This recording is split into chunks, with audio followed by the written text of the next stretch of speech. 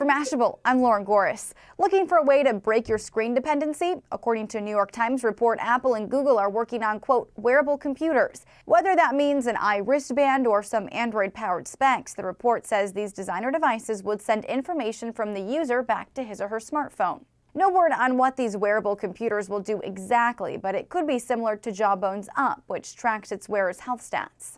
Mac Observer says, remember those rumors about an iPhone 5 with a curved glass surface? The glass might be for that new wearable device. And according to The Verge, apparently some Apple employees are even wearing and testing prototypes of these devices, one of which is described as a curved glass iPod that wraps around the wrist and responds to commands using Siri. So, you want to see a concept? Well, of course you do.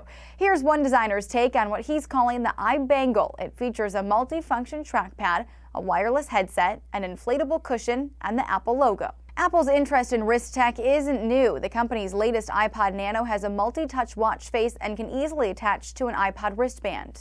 For Mashable, I'm Lauren Goris.